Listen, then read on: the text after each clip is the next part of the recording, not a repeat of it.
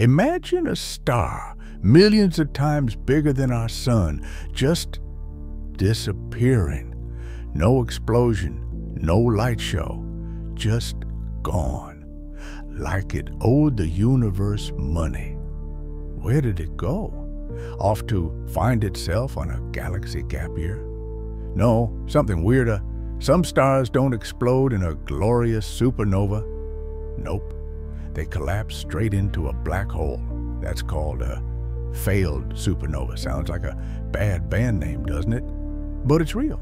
Gravity just says, right, I'm in charge now. And boom. Actually, no boom, just darkness. Then there's dust, space dust, everywhere. Some stars don't vanish. They're just hiding behind this cosmic dirt. It's like the universe saying, you're not ready to see this yet. And get this? Sometimes stars pretend to disappear. Luminous blue variables, drama queens of the galaxy, flare up, fade out, come back later like nothing happened. Bit needy, really? Oh, and occasionally, two stars merge. No drama, no bang. Just one gobbles the other up like a stellar cannibal. Bit rude, if you ask me. But the scariest one? We might be watching stars that are already dead. Light takes time to travel. That twinkle you're seeing might be from a star that exploded thousands of years ago.